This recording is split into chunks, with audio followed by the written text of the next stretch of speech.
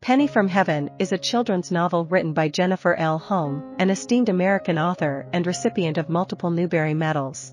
Initially published in 2007 by Random House's Yearling Books, the story is set in 1953 New York City and revolves around 11-year-old Barbara Penny Falucci.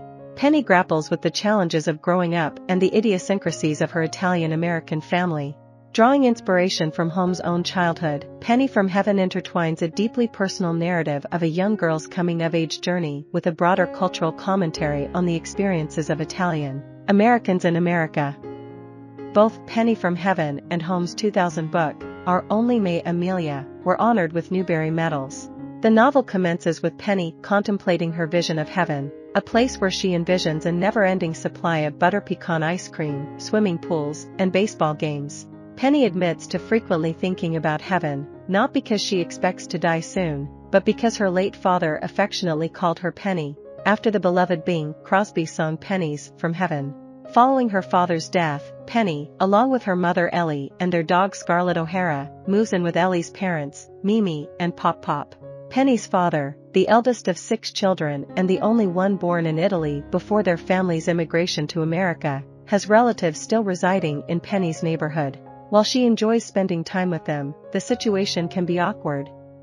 Not only is there a rift between both sides of her family, but nobody is willing to disclose the details surrounding her father's demise. Penny occasionally sees Nani, her paternal grandmother, but each mention of her father brings Nani to tears. Additionally, there's Uncle Dominic, who lives in his 1940 Plymouth Road King. Amidst these complexities, Penny finds solace in her mischievous cousin, Frankie. Ellie, Penny's mother, exhibits an overprotective nature. She prohibits Penny from going to the pool due to her fear of polio contraction. To Penny's astonishment, her typically overprotective mother, Ellie, grants her permission to work at Uncle Ralphie's meat shop, where Penny's Uncle Dominic is also employed. In secret, Penny harbors a hope that Dominic and Ellie will eventually marry. When Ellie and Penny's father first started dating, Dominic was the sole family member who supported their relationship. The rest of the Falucci family insisted that Penny's father should marry an Italian girl. Unfortunately, Ellie dashes Penny's aspirations for a marriage with Dominic when she begins dating Mr. Mulligan, the milkman. However, Penny is determined not to let Mr. Mulligan become her new father figure. After witnessing his rude behavior at a dinner party, Penny confronts him with embarrassing questions and unfavorably compares him to her late father. One day, Penny's uncle reveals a family secret: their grandfather Falucci buried a significant amount of money in the backyard. However, he passed away suddenly without revealing the exact location of the treasure. Excited by the prospect of finding the cash, Penny and her cousin Frankie tear apart the backyard in search of it, but to no avail. They then speculate that the money might be hidden in the basement, but they need to wait for everyone to leave the house before exploring it. Under the guise of doing laundry, Penny and Frankie venture into the basement, covertly searching for the money while pretending to pass clothes through the wringer to maintain the appearance of chores. To their astonishment, Frankie eventually discovers the hidden money. However, in the midst of their excitement, Penny gets her arm trapped in the wringer. The machine relentlessly engulfs her arm, causing excruciating pain until she eventually loses consciousness. Upon awakening, Penny finds herself in the hospital. In a surreal haze, she overhears a heated argument between her mother and Uncle Dominic. Ellie accuses Dominic of being responsible for Penny's father's death.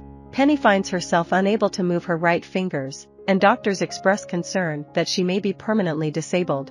One night, while awake in the hospital, she overhears 2 nurses discussing a startling revelation about her mother, Ellie. According to their conversation, Ellie's late husband was an Italian spy, and he was killed by the American government. Confronting her mother with this information only results in tears, prompting Penny's aunt to reveal the true story. When Penny was an infant, Uncle Dominic gifted her father a new radio. Unbeknownst to Dominic, owning this particular type of radio raised suspicions of espionage if the owner wasn't a natural-born American citizen.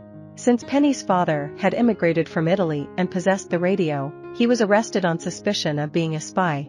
While in jail, he wrote a poignant letter likening his daughter to a lost Penny he would never hold again.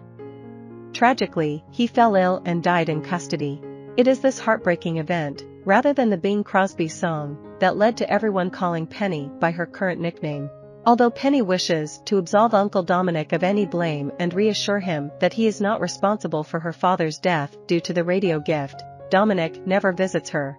The only memento she has from him is a lucky bean he once gave her, serving as a reminder of her beloved uncle. When Penny's roommate expresses a desire to see the lucky bean, an accidental knock causes it to fall off the table. As Penny reaches down to retrieve it, she experiences a remarkable realization: she can move the fingers of her right hand. I hope you enjoyed this video. Leave a like if you did, and be sure to subscribe. Thank you.